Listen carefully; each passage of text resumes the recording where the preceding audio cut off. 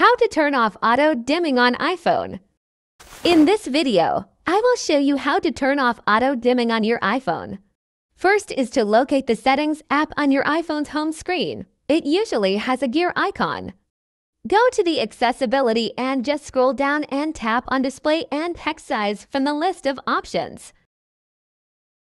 Now look for the setting called Auto Brightness, and it is usually located at the bottom, so let's scroll down. If it's enabled green toggle, tap the toggle switch to turn it off. The toggle will turn gray when it's off.